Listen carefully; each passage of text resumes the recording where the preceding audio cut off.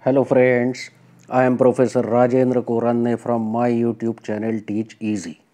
Now in this video, I am going to discuss you the MCQs on the topic columns and footings of design of RCC structures. As usual, I will be explaining the correct answer also. So without wasting the time, let us start. Question number 1. The column is said to be short if its slenderness ratio is A equal to 12, B less than or equal to 12, C greater than or equal to 12, and D any other value. Now in this question, the meaning of short column is asked. So when the slenderness ratio, that is the ratio of effective length to the least lateral dimension of the column, is less than or equal to 12, that column is said to be short, and hence the correct answer of this is B, less than or equal to 12. Question number 2. The axially loaded column is designed for the minimum eccentricity of A 30 mm, B 20 mm, C 25 mm, and D 15 mm. Now we know that even if we are designing a column as an axially loaded column, due to some particular reasons, there may be some eccentricity which should be accounted for, and such an eccentricity is calculated as unsupported length upon 500 plus h by 30 or 20 mm, whichever is more. Okay, hence the eccentricity for which a column is designed is 20 mm. Okay, hence the correct answer of this question is B 20 mm. Question number 3. The minimum eccentricity for an axially loaded short column 450 mm by 450 mm shall not exceed A 20 mm, B 15 mm, C 18 mm, and D 22.5 mm. Now according to IS 456-2000, the axially loaded column shall be designed for minimum eccentricity, and that minimum eccentricity shall not exceed 0.05 h, that is h by 20.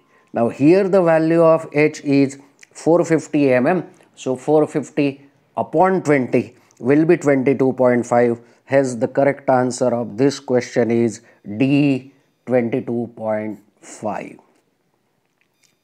Question number 4. The effective length of a column is the length A between the points of contraflexure of a buckled column, B between the ends of the column, C unsupported length of the column, D none of the above. Now effective length, we know that it is the length of that portion of the column which behaves as if it is hinged. Okay, and those two hinge points are nothing but points of contraflexure. So the correct answer is it is the length between the points of contraflexure of a buckled column. Hence the correct answer is A, between the points of contraflexure of a buckled column. Question number 5. For a column effectively held in position and restrained against rotation at both ends, the effective length is A 1.5 L, B 0.8 L, C 0.65 L, and D 1.2 L. Now this is nothing but effectively held in position and restrained against rotation at both ends, means in simple language fixed at both ends. Hence the correct value of effective length is 0.65 L. So the correct answer is C 0.65 L. Question number 6. The cover to the column shall not be less than A 40 mm, B diameter of largest longitudinal bar, C greater of A and B, and D 25 mm. Now the minimum cover for the column should be 40 mm or the diameter of the bar, whichever is more. Hence, the correct answer of this question is option C, greater of A and B. Question number 7. In case of column of side 200 mm or under reinforced with 12 mm diameter bars, the nominal cover is A 40 mm, B 20 mm, C 15 mm and D 25 mm. Now it is given in IS 456 that if the column side is 200 mm or under and it is reinforced with 12 mm diameter bars, then the nominal cover can be reduced to 25 mm. Hence, the correct answer of this question is D 25 mm. Question number 8. The maximum compressive strain in concrete in axial compression is A 0.0025, B 0.002, C 0.0035, D none of the above. Now, according to IS 456, whenever we are considering axial compression, the maximum compressive strain in concrete is to be taken as 0.002. Hence, the correct answer is B 0.002. Question number 9. If L is unsupported length and H is the least lateral dimension of the column, then it can be designed as an axially loaded column only if A. H is greater than 400 mm, B. H is greater than 0.12 L, C. Both A and B above, D. None of the above. Now, according to IS 456, we know that minimum eccentricity is L by 500 plus H by 30 and it shall not exceed H by 20. So, if you equate the two, you will get the value of H must be greater than 0.12 L, and secondly, if you equate H by 20 to 20, you will get 400. So, both A and B must be satisfied, then only we can design that column as axially loaded. Hence, the correct answer is C, both A and B above. Question number 10. The maximum area of longitudinal reinforcement of a column is A 0.12% of Ag, B 0.8% of Ag, C 4% of Ag and D 6% of Ag. Now the maximum area of compression reinforcement is 6% of Ag. Hence the correct answer is D 6% of Ag. Question number 11. The minimum area of longitudinal reinforcement of a column is A 0.12% of Ag, B 0.8% of Ag, C 4% of Ag and D 6% of Ag. As far as minimum area of longitudinal reinforcement of a column is concerned, it shall not be less than 0.8% of Ag. Hence, the correct answer of this question is B 0.8% of Ag. Question number 12. The minimum diameter of bar for a longitudinal reinforcement of a column is A 12 mm, B 16 mm, C 10 mm, D 8 mm. Now no need of any more explanation is required. Minimum diameter of the bar to be used in column is 12 mm. Hence the correct answer is A 12 mm. Question number 13. The spacing between the two longitudinal bars of a column measured along the periphery shall not exceed A 230 mm, B 150 mm, C 300 mm and D 100 mm. In between the two bars, the distance shall not exceed 300 mm as per IS 456. Hence, the correct answer of this question is C 300 mm. Question number 14. The minimum number of longitudinal bars of a rectangular column is A 4, B 6, C 10 and D 8. Minimum 4 bars are required. Hence the correct answer of this is A 4. Question number 15. The minimum number of longitudinal bars for a circular column is A 4, B 6, C 8, D none of the above. Now for circular column, minimum 6 bars are required. Hence the correct answer is B6.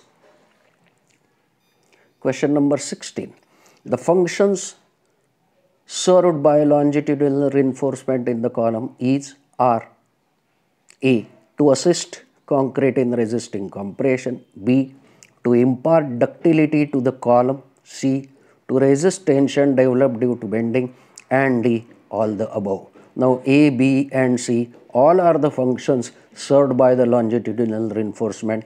Hence the correct answer is D. All the above. Question number 17. The transverse reinforcement in the column shall be in the form of A. Vertical stirrups, B. Lateral ties, C.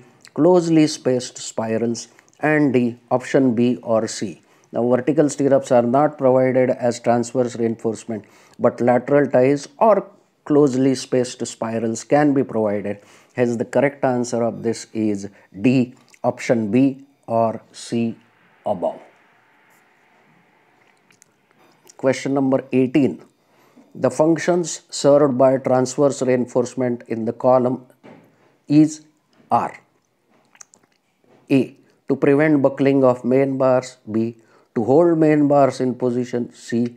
To prevent longitudinal splitting of concrete. And D. All the above. Now like the previous one, here also A, B and C are the functions of transverse reinforcement. Hence the correct answer is D. All the above. Question number 19. The diameter of bar for lateral ties is A. 1/4 of the diameter of the largest longitudinal bar. B. 5 mm. C. Greater of A and B. D. None of the above. Now as per IS 456, we know that whenever we are calculating or selecting the diameter for lateral ties, it is calculated from two parameters. First one, 1/4 of the diameter of largest longitudinal bar, and B 5 mm, whichever is greater of this. Hence the correct answer of this is C, greater of A and B. Question number 20. The minimum number of longitudinal bars of a square column of side 450 mm is A 4, B 8, C 6, D none of the above. Now what is asked in the problem? Try to understand. In this question, the side of the column is given 450 mm. Now if you provide only 2 bars for a side of 450 mm, the distance between 2 bars will exceed 300 mm. So minimum 3 bars must be provided on one side. So 4 bars in 4 corners and 4 bars in the middle of those corner bars. Hence total 8 bars are necessary to be provided. Hence the correct answer of this question is B 8. Question number 21. The pitch of lateral ties shall not exceed A. Least lateral dimension of the column. B. 16 times smallest longitudinal bar. C. 300 mm. And D. Least of A, B and C. Now pitch means distance between two consecutive lateral ties. It is calculated from 3 criteria. One is least lateral dimension of the column. Second is 16 times smallest longitudinal bar. C is 300 mm. And whichever is the least of these 1, 2, 3 is taken as the pitch. Hence the correct answer of this is D, least of A, B and C. Question number 22. For a column carrying an axial load P, the area of footing is calculated as A. 1.1 times P divided by SBC of soil. B. 1.5 times P divided by SBC of soil. C. 1.5 into 1.1 times P upon SBC. And D. 1.5 P upon 2 times SBC. Now while calculating the area of the footing, the working load on the column plus 10% of the load on the column as self weight of the footing. So 1.1 P divided by shape bearing capacity of the soil will give us the area of footing. Hence the correct answer of this question is A, 1.1 P upon SBC. Question number 23. The depth of the footing is governed by A. bending moment criteria, B, deflection criteria, C, shear criteria, and D, bearing criteria. Now, as far as the depth of the footing is concerned, it is calculated for three different parameters. One is for bending moment, second is for one-way shear, and third is for two-way shear. Okay. Now, out of these three, whichever is the greater is adopted as the depth of the footing.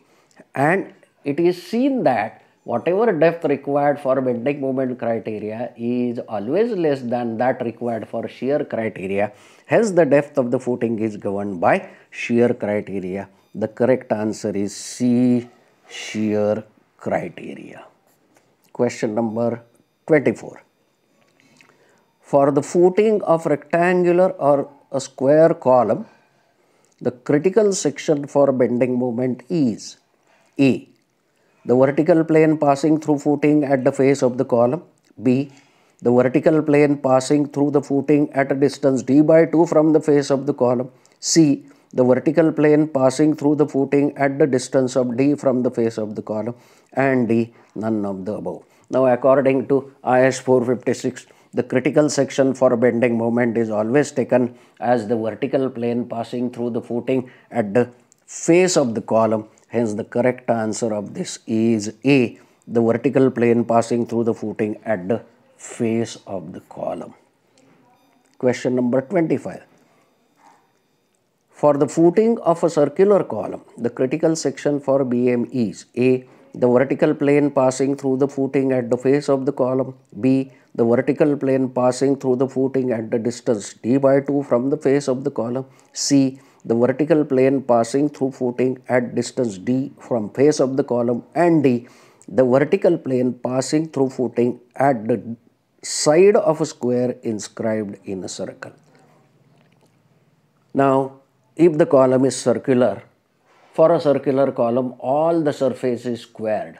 So, you cannot take any plane at the face of the column. Therefore, according to IS 456, for a circular column, you have to inscribe the square in that circle, and whatever will be the side of the square, the vertical plane passing through that side will be the critical section for bending moment. Hence, the correct answer is the vertical plane passing through the footing at the side of square inscribed in a circle. Hence, the correct answer is D. Question number 26. For the footing of rectangular or square column, the critical section for punching shear is a vertical plane passing through footing at the face of the column, B, the vertical plane passing through footing at a distance d by 2 from the face of the column, C, the vertical plane passing through a footing at a distance d from the face of the column, and D, none of the above. Now, punching shear means two-way shear. For two-way shear, it is always taken at a distance of d by 2 from the face of the column, and the complete square or rectangle, whatever the shape of column may be, that particular cross section is taken along all those four sides at a distance d by 2 from the face of the column. Hence, the correct answer of this is B, the vertical plane passing through footing at a distance d by 2 from the face of the column. Question number 27. The footing of a rectangular or square column, the critical section for one-way shear is A, the vertical plane passing through footing at the face of the column, B, the vertical plane passing through footing at the distance d by 2 from the face of the column, C, the vertical plane passing through footing at a distance d from the face of the column, and D, none of the above. Now, for one-way shear, the section is taken at a distance d from the face of the column. Hence, the correct answer is C, the vertical plane passing through the footing at a distance d from the face of the column. Thank you.